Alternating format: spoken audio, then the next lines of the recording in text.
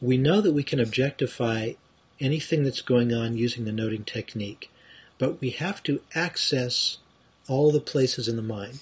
You have to concentrate in order to access the interior of the cone, and you have to concentrate in order to access the higher parts of the cone, because notice, at the tip of the cone, there's less and less, toward the tip of the cone, there's less and less distance between the outside and the inside.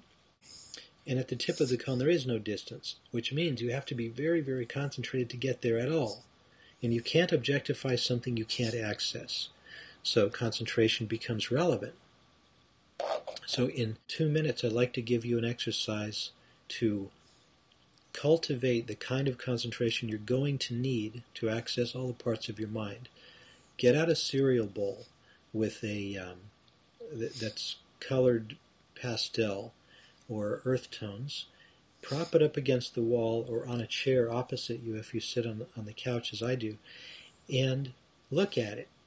Put it about 6 feet away. Stare at it until your mind gathers in that place, and it will.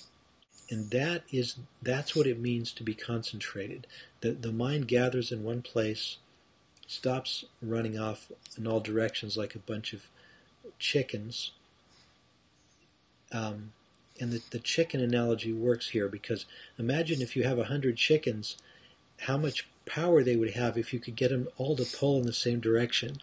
But chickens don't like to do that. They like to scatter in all directions. If you want them to pull in one direction, you can. Stare at that bowl until they do.